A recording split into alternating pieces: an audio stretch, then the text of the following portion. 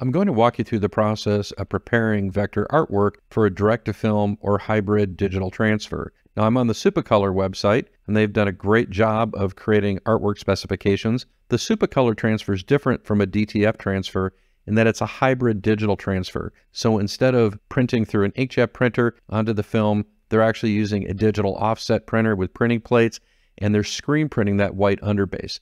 The artwork preparation process is the same for both types of transfers.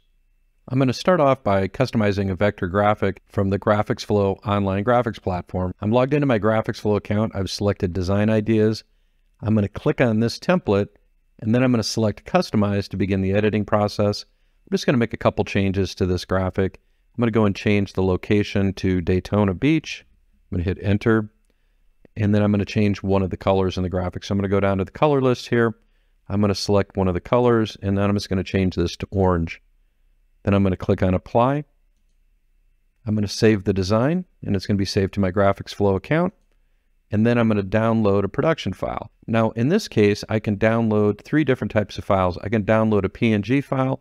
This is a bitmap file. We want to ultimately have vector artwork. So I would download a PDF file if I was using Adobe Illustrator, Affinity Designer, or the freeware program Inkscape. If I'm going to edit this file in CorelDRAW, I'm going to download the native CDR file. I'm then going to open the file in CorelDRAW. The steps for getting the file ready are identical in Adobe Illustrator, Affinity Designer, Inkscape, but the names of the features are slightly different. So the first thing I'm going to do is I'm going to go to View, Wireframe. In Illustrator, it would be called Outline View, and I want to see what's going on and verify this is vector artwork. We know this is vector artwork because if we select this text right now, you can see it's highlighting the text. This is live text. If this file was a bitmap, it would look like this. It would look like a collection of pixels. I'm going to undo that, and we're going to go back to our vector art. You see this circle right here. This circle is where the text is following along the path. That circle has no properties like an outline or fill properties, so it's not going to print, so we don't have to do anything with, but we did establish that this is vector artwork. Let's take a look at the guidelines for vector artwork on the Supacolor website. So they're asking us to check the line weight, make sure free floating lines are 1 point, minimum, convert fonts to outlines or shapes. They're recommending a PDF file for vector. And then under vector artwork, they're suggesting CMYK. RGB will be converted to CMYK colors. And they're also saying it's okay to use Pantone colors using the PMS color codes. Convert fonts to outlines, convert strokes to objects. I'm going to walk through those steps back in CorelDRAW. I can see there's an outline around the word North Shore. Just from experience, I know that this width is going to be wide enough to print, but I can just select on that object. And if I go down here to my outline tool, I can double click on it, or I can just hover my mouse over it, and it'll tell me that this is a 4-point outline. If I switch this down to 0.5, this is below the outline width that the printers are capable of printing. We just want to make sure that this outline is 1 point or larger. So I'm just going to switch out the outline to 3 points. Then I'm going to click on OK. Now the next thing we want to do is we want to convert any outlines in the graphic to objects. And if I select this word right here and I go back to my view and wireframe view, you notice that the outline isn't showing up in the graphic. And that's because outlines don't have vector properties. In the world of Adobe Illustrator, we would call these strokes. So what we want to do is we want to convert that outline to a vector property so that if we scale the design up or down, we're not going to have the outline become distorted. For instance, if you scale it up, the outline will look slightly smaller. If you scale it down, it'll start to fatten up. And so what we're going to do is we're going to go to Object, and I'm going to select Convert Outlines to Objects. So we've taken care of the outlines. We've made sure that the outline point size is within parameters, and we've converted the outlines to objects.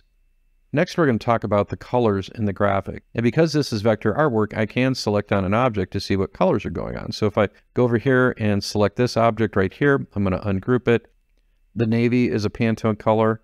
And let's check the orange. Well, the orange is an RGB color. That's going to be problematic for the DTF or hybrid digital printing process. We need to get this color to either a Pantone or a CMYK color. Now in Corel, if I go over here to the little paint bucket, I can just double click on the bucket and I can switch this color over to CMYK, but you'll notice a color shift as soon as I do that. And the reason for that is the CMYK color palette isn't as broad of a color palette as RGB. So RGB has a larger color gamut.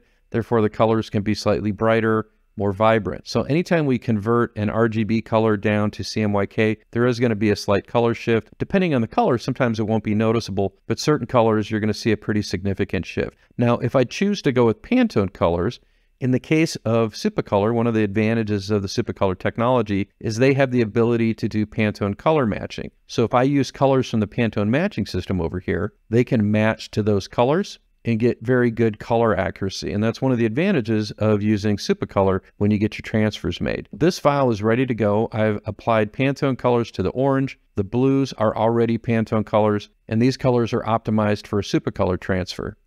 If your transferred supplier doesn't have the ability to match Pantone colors, or you have RGB colors in your graphic, you're going to need to recolor your graphic to CMYK colors. So I'm going to select this object right here, and I've opened up a CMYK color palette in Corel, and I notice there isn't a color that's a close match to this particular color. Instead, what I'm going to do is I'm going to select this object, I'm going to click on the little color bucket down here, and I'm going to make sure that this color is set to CMYK.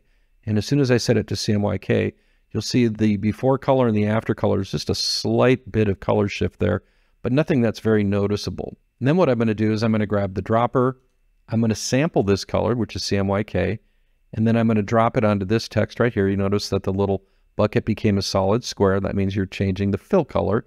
If it's an outline, it means you're changing the outline color. I'm going to do the same thing right here and right here. So we've taken care of that particular color. I'm going to do the same thing for the navy. So I'm going to select this object. I'm going to double click on the bucket. I'm going to make sure if I go to color view that we're set to CMYK. I'm going to click on OK. I'm going to grab my dropper, sample the color, and drop that new color in there. And that's a really good match. We're not seeing much of a difference there. Now I will have to zoom in pretty tight here to get this one. So we're just going to sample that, and then we're going to drop that in there. And lastly, we need to do the orange. So I'm going to select the orange, go over here to the color bucket, click on color viewers, make sure this is set to CMYK, click on OK, and then again, I'm going to grab the dropper. And there's other ways to recolor images using the various tools of your vector graphics program, but we just did a very simple manual recolor of the graphic. The final art preparation step is converting the text in the graphic to curves. So when I downloaded this file from GraphicsFlow, it had live text in the CDR file. Now, if I had downloaded the PDF file, the text would have already been converted to curves. So the reason I can tell this is still live text is if I click on the word shark here, you'll notice the Tradewinds font is displayed. So what I want to do is take all of the text in this graphic and convert it to curves. In Adobe Illustrator, it would be converting it to outlines. I'm going to go over here to the object menu. I'm going to select the whole graphic and click on convert to curves. And now the text is no longer live text. I can't go back and change it, but I'm not going to have a problem with the graphic looking different if I open this up into another program where I might be printing it. So the whole concept behind converting text to curves is avoiding font substitutions and issues in programs that might shift the way that the fonts look.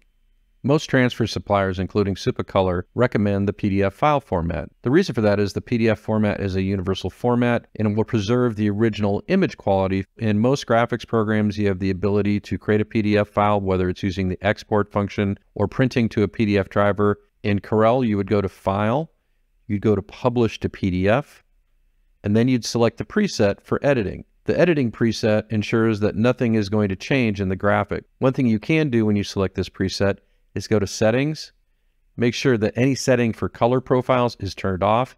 So I'm going to turn off any kind of color profile, and then I'm going to go over here to Objects, and if I'd like to, I can have it convert all the text to curves. So I wouldn't have to do that in the graphic if I plan on doing that when I create the PDF file.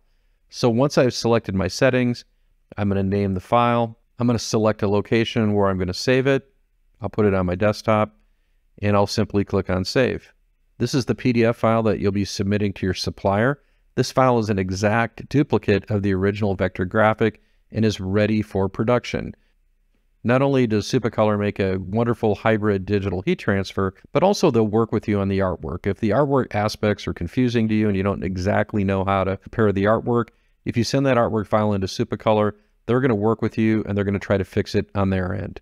The GraphicsFlow online platform has thousands of vector graphics that are production ready and ideally suited for direct-to-film and hybrid digital transfers. Visit graphicsflow.com to book a demo.